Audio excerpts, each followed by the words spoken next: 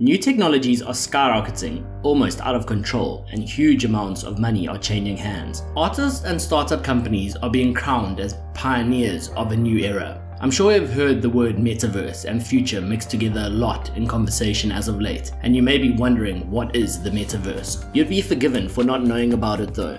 The phenomenon we're describing is literally occurring in an alternate reality. So in today's video, we'll be looking at what the metaverse is and how it will impact fintech and the finance sector.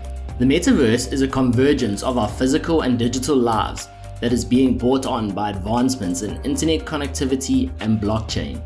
It's a combination of multiple elements of technology, including virtual reality, augmented reality, and video where users live within a digital universe. Supporters of the metaverse envision its users working, playing, and staying connected with friends through everything from concerts and conferences to virtual trips around the world. It has been described as an even more immersive and embodied internet, where you're going to be able to do almost anything you can imagine, get together with friends and family, work, learn, play, shop, and create, as well as an entirely new category that don't really fit with how we think about computers and phones today. It is loosely defined as an extensive online world where people interact via digital avatars. It's just the culmination of our science fiction fantasies, what Tron and Ready Player One imagined, but starting to happen right now.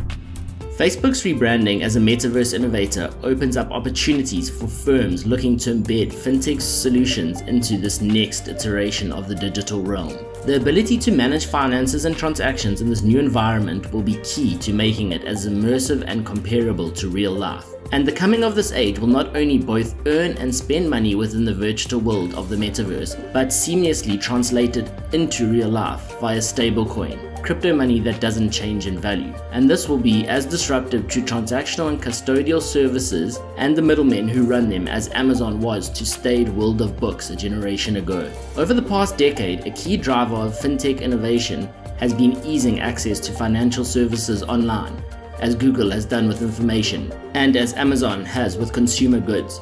The pandemic encouraged people to interact digitally more than ever before, and fintech adoption boomed. 88% of US consumers now use fintech solutions. Following this trend, adoption of the metaverse will come with similar consumer expectations for access to financial services. You may be wondering what fintech solutions might look like in the metaverse. Well, Facebook recently launched its digital wallet, Novi, in the US and in Guatemala. Coinbase is supporting the pilot by serving as the custody partner.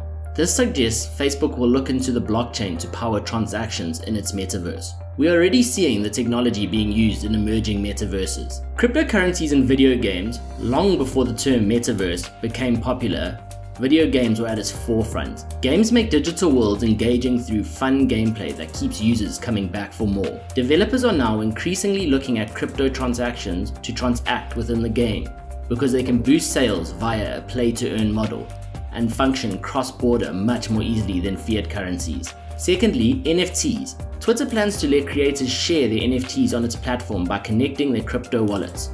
NFTs could let creators sell their content without intermediaries and build online communities, a key feature in a metaverse. As Facebook and Microsoft position themselves as the gatekeeper to its own metaverse, fintech startups could benefit from integrating their solutions into its ecosystem. Alternatively, larger fintech players may explore creating their own metaverses. Coinbase's upcoming NFT marketplace, for example, will include personal feeds based on each user's interest to help connect them with like-minded users and creators. As you have noticed, all of this ties in with decentralized finance. The regular banking sector is nowhere to be seen in the metaverse. Instead, decentralized finance, or DeFi, solutions that use cryptocurrency are taking off within the metaverse. It's how NFTs and digital property is bought.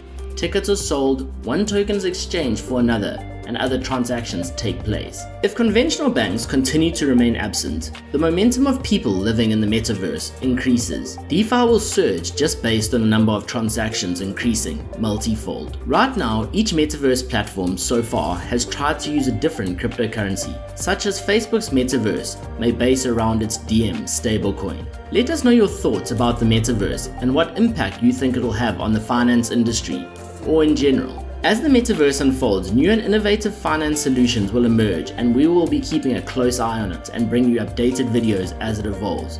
So please be sure to hit that like and subscribe button so not to miss out on more.